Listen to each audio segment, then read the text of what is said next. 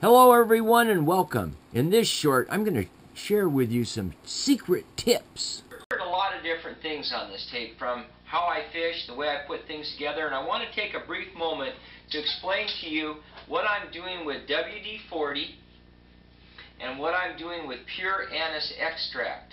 Now this is not a pure anise oil, but it's anise extract, and I can pick it up at any grocery store. It has 73% alcohol, and I throw the whole container into it. I put all the ingredients in.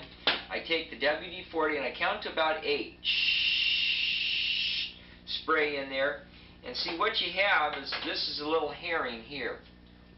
You take a sharp knife and you cut a fillet out like so, with just nice and easy down.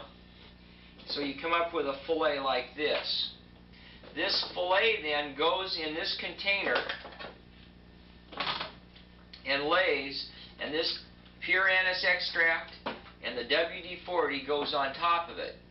Now what I like to do is, after I've done that, I take a pair of scissors and I cut myself a little strip of bait out of this herring. And you'll find that by cutting these little minnows like this here, and I put that then on, not the trailing hook, but I put it on the first hook.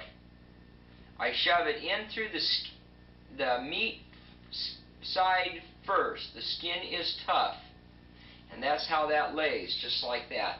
That's worked really well for me. Thank you for watching and continued good success. Sharp hooks and clean leaders really do catch big fish.